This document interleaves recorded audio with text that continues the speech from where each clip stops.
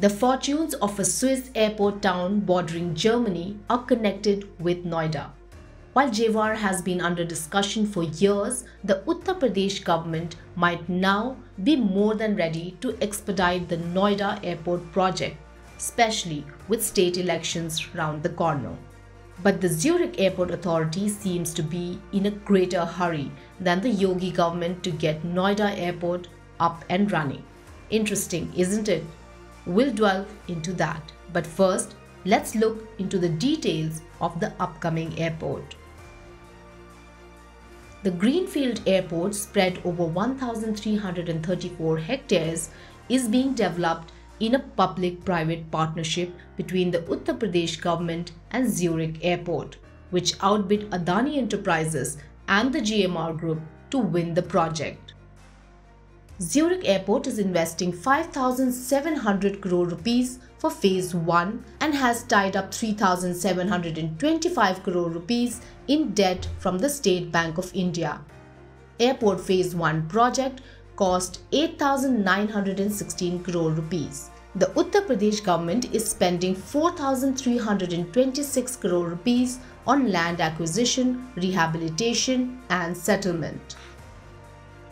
We have more details about the facilities that the new airport will have. The airport will have two terminal complexes. In the first phase, scheduled to open by 2024, the airport is expected to handle 12 million passengers annually with one runway and 25 aircraft stands. In the second phase, Terminal 1 will generate an additional capacity of 18 million passengers. By 2050, the airport will handle 70 million passengers annually. But with Delhi's Indira Gandhi International Airport not having reached saturation in capacity, will the Jewar Airport be able to generate adequate passenger demand? Christoph Schnellmann of Zurich Airport, who is CEO of Delhi Noida International Airport, believes so.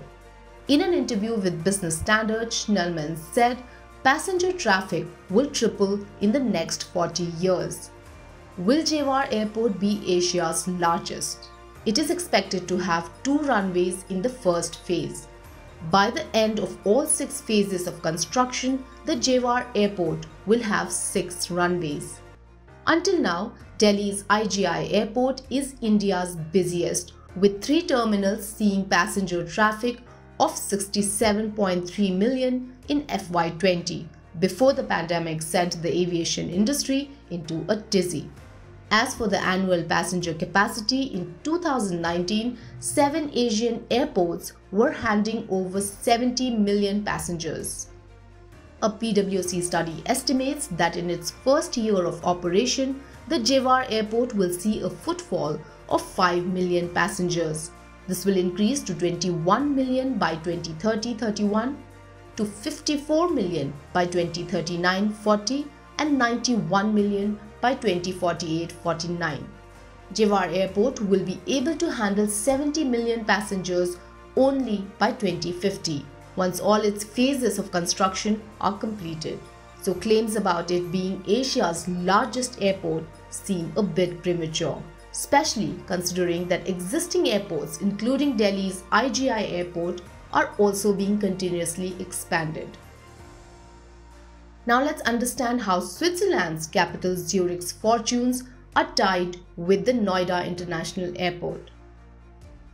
Zurich Airport lies just 15 miles from the German border, and Germany has imposed restrictions on the use of its airspace between 10 p.m. and 6 a.m. on weekdays and 8 p.m. and 9 a.m. on weekends. There are also height restrictions on descending aircraft, which make landing maneuvers at Zurich a tricky affair during these hours. No-fly hours have reduced Zurich's handling capacity from 39 landings an hour to 20 to 28 landings, thereby increasing the airport operation costs. In India too, the airport has significant political appeal ahead of next year's assembly elections in Uttar Pradesh. The airport will have multi-modal connectivity owing to its proximity to the Greater Noida Agra Yamuna Expressway and the Eastern Peripheral Expressway. and will be linked with the Delhi-Mumbai Expressway at Vallabhgarh, the Noida Jewar NH91 and the dedicated freight corridor. This will ensure the Jewar Airport ties in with the centre's ambitious Gati Shakti master plan.